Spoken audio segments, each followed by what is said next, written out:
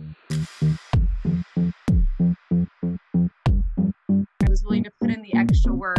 Sure enough, it hits my bat. Workers that do it the right way. They don't take shortcuts. They don't make excuses. The glamorous part of the game, Sammy, as you know, is winning championships. What's up, guys? Welcome back to another episode of Hey Bucket Live. I'm your host, Sammy Glantz, and this week we have on a very special guest, UCLA head coach, Coach I. Thank you so much for taking the time to join us today. You touched on it briefly, but just something that we really like to focus on with Hey Bucket is the recruits and how these players, can make themselves more appealing to coaches and to, get recruited and reach their goal. I remember growing up in Southern California, it was my dream and everyone I played with in rec ball, travel ball, to play for you and play for the UCLA Bruins. To the recruits. I mean, I think there's some place for everyone. And what I love is that there are role models. There are true role models in the sport of what you can strive, to become. And there's so many teams and players and amazing talent across the country and definitely here in Southern California. But I think always keep your eyes on the bigger picture, that we are a sport that doesn't have that true opportunity to be a professional athlete. So what all the travel ball and all the recruits and rec ball, everyone that's playing, they should play for the love of the game and give themselves an opportunity to build those friendships, relationships, camaraderie, be challenged, put themselves in a position. Athletics is difficult. You put yourself on a platform to succeed or fail. And it's through sports that it really helps you grow as an individual, because it's not everyone wants to be perfect and get hits, but it's your ability to manage success and failure is what sports is all about. And it's not an easy one in our sport. We fail a lot, but being able to enjoy the process, enjoy your teammates, enjoy the challenges, put yourself in a position to figure out where you potentially could go to college, continue to be on the stage, get a degree in something that could help you springboard into the real world. Those are things where there's opportunities right now in our sport. We are thriving more than ever. There are opportunities from coast to coast, from Division I all the way down to 2 and 3. And even if you start the JC and knock some academics out and put yourself in a position to transfer, there's an avenue for everyone. I mean, I would love to say that everybody could come to UCLA. I think as a young student athlete, I wanted that too. They were the champions and I wanted to be a part. So getting recruited was one of the biggest days of my life. Yet I had options to go to a lot of other places that you as a student athlete have to really consider. So I would say, pick your top schools, figure out how they would match up with you athletically, how they could help you academically. You got to learn about the environment and the culture and the weather, all these things that are going to affect your experience. But college is an opportunity to get your school possibly discounted, to be able to help you, whatever that degree is, to be able to help springboard you into the real world, to continue to be successful and get challenged beyond the sport. And then role models, once again, I love where our sport is, where everything is televised. You have access to be able to see at the highest levels in so many different areas of the country. So being able to understand that it's an opportunity and it's out there for everyone. Everyone may not be able to pursue their number one choice, but you have opportunities to go and get after that. So I think really preparing for what's best for you. How are you going to be able to enjoy a college experience that will help you beyond is the key for all recruits. But it all goes back to, you better love the game, because when coaches are watching, the game is going to challenge everybody. And how you choose to respond is your defining moment, not the hit or the strikeout or the pitcher that strikes people out or gets a hit. We like to see how people manage the success and failure, because it's going to happen. And those are things that you have control over. So that's a big thing that I would hope for every recruit to be able to hear is, you're going to fail, but how you choose to respond is a big defining moment. And I hope that they always work on that. Mm-hmm.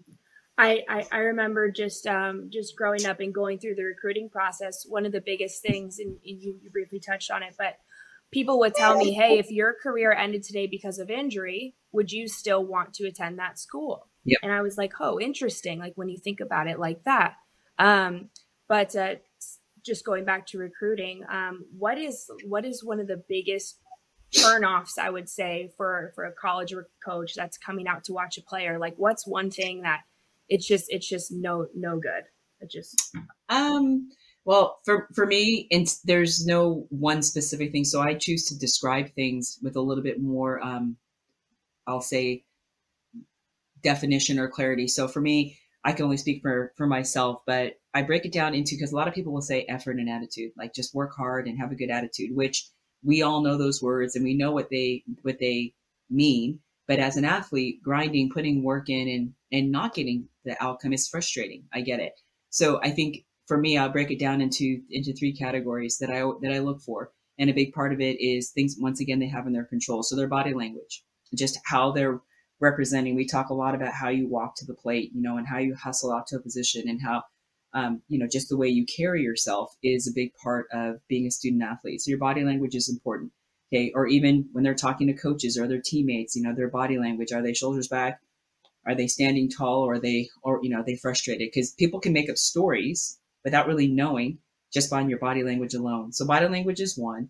Facial expression, I look a lot about, their ability to have eye contact with their coaches, eye contact with their teammates, eye contact, in situations, but your facial expressions, there's sometimes where people get really upset and you can see it, and we try to pride ourselves on not being able to show the emotion.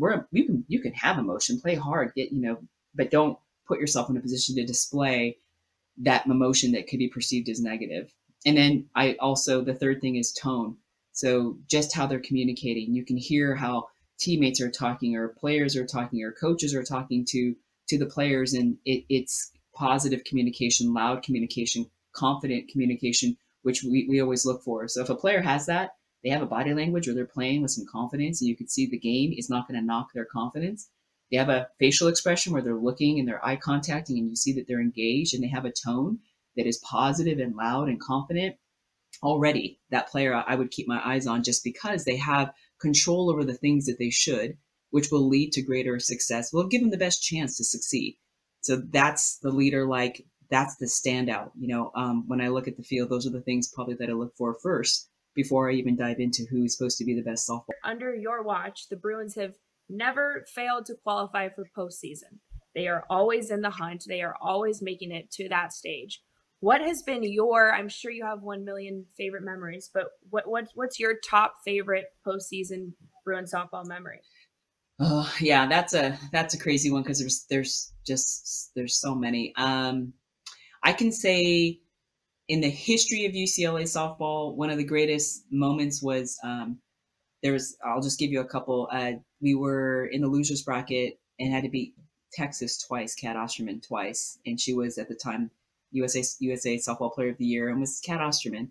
And we beat her game 1, and then we had to come back to game 2, and we were losing 1-0 in the bottom of the 7th with 2 outs, and we're able to Natasha Watley came to the plate and tied up the game. Bottom of the 7th, 2 outs, Natasha Watley base hit. Oh my gosh, epic! And then freshman Caitlin Bainey came up and hit the game winner, back-to-back hits, and we won and got to the championship. So it was one of those moments where we call it Bruin magic. Literally. Bottom of the 7th, down by 1, 2 outs, and oh no, in 2 pitches, bing, bing, we all of a sudden won the ball game and left them on the field. It was unreal. But the cool part, the next day, we played in the championship versus Cal, who had knocked us into the losers bracket game 1, and Kara Garrell, who just got inducted into the UCLA Hall of Fame, was through the only 9-inning no-hitter in College World Series history.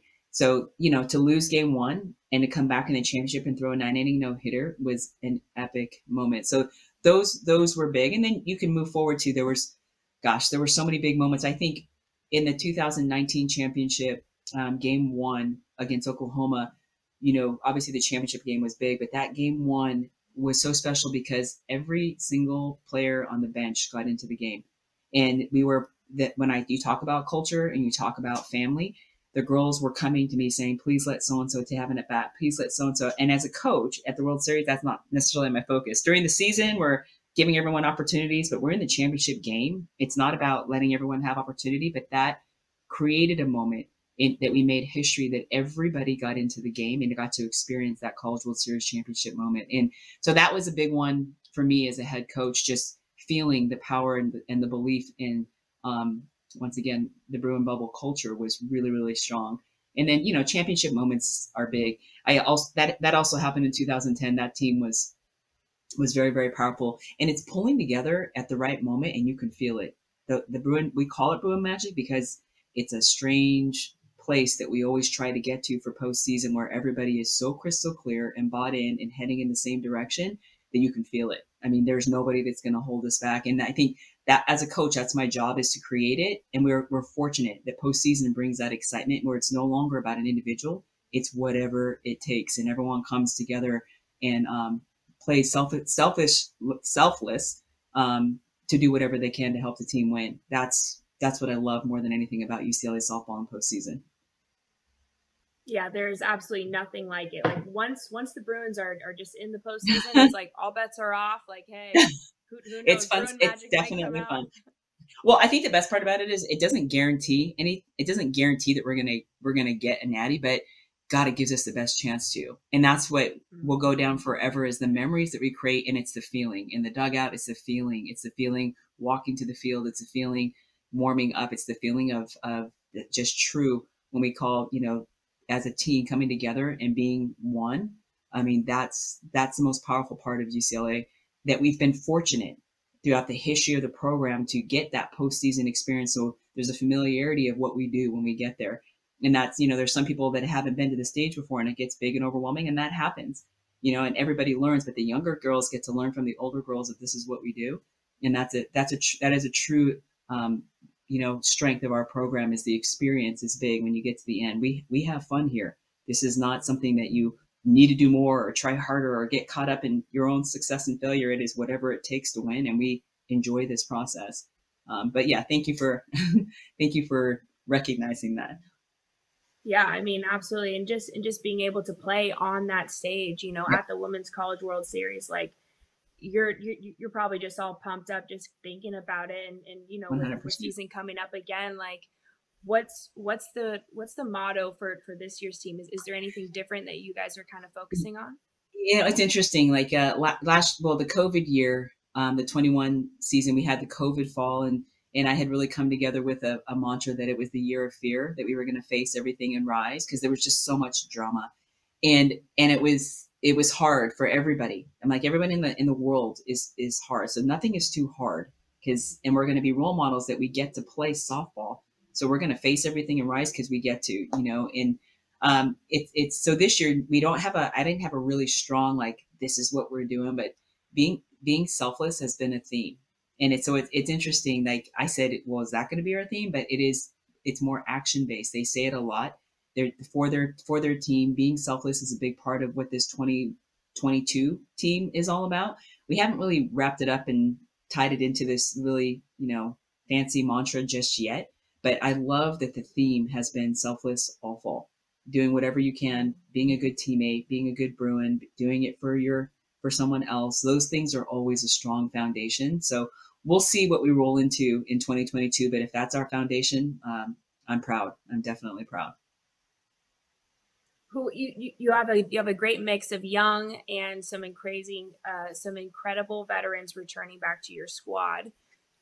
Who's kind of poised for like a big breakout year? Any one of your players? Just well, we have some like you said, some experience that's coming back. Aaliyah Jordan is a multi-year All-American. Inouye-Perez is, was recognized. We believe she is one of the best athletes in the game as an All-American, which is fun. And Megan Faramo is gonna do some damage on in the circle. And it was fun to be able to see Maya Brady, a young Bruin, just really get recognized because she swings such a powerful stick. So those are, the core of it. Kinsley Washington is always somebody that, doesn't always get the recognition being on this all-star team, but is such a strong leader and constant in our program, which she comes through big. She came through in the championship moment. And I just don't think she gets recognized the way that we value what she brings to UCLA softball. I think we have, a couple things. I think Kelly Gooden is someone who has done some great things for us, because kind of an unsung hero, so to speak, as far as what she can create with her speed and havoc and what she does on defense. I look forward to her having a great year. We have some freshmen that have gotten into the lineup. Savvy Pola is somebody who has made some noise. She can swing her stick and has championship experience coming from travel ball. Then we have, our pitching staff, which is what's really exciting. Holly Azevedo is somebody that I think she probably, if I'm probably am excited about one player, is probably Holly. She has an incredible opportunity. We got to keep her healthy, but I think more than anything, I know that she wants to do everything she can to shine this year, and she's putting the work in. So if there's one, I really believe Holly's going to be a big factor for us in 2022. And then we have a transfer, Lauren Shaw, who has 2 years and she's in grad school, and she is a very competitive, feisty lefty that, you know, nobody has seen. So she's going to be an exciting mix to the bullpen. And then Lexi Sosa is a second year there. You know, we got to get her to just always be healthier and stronger. But she had a great fall of just being able to show what she can do too. We know it starts in the circle. So pitching, we got some veterans. We're very fast. We're very athletic. We're very versatile. It's all the things that I really commend that Lisa Fernandez has created. She's in charge of recruiting, and she's done a great job of bringing in some great talent that are also very strong with being able to help the team. They're very team-oriented players. And then in recruiting, what's coming in, I give her so much credit. She goes across the country looking for players that can really represent UCLA softball with class, and continues. That's a big part of who we are. Is people will graduate. Tasha Watley graduated, Kara Garrell graduated, Lisa Fernandez graduated. There's so many big names, Rachel Garcia and Bubba now have graduated, but it now creates another opportunity for the younger Bruins to be able to step up. So we're fortunate. We're in a good position with this year's team, and we're in a great position for the future. So, which is why I say I love coming to work every day, because I'm just surrounded by excellence every day. Yeah, I mean, it just always goes back to the culture that you have created, with the Bruins and at UCLA. So it's just so incredible that year in and year out, you guys are able to, stay at the top. It's honestly been incredible to see.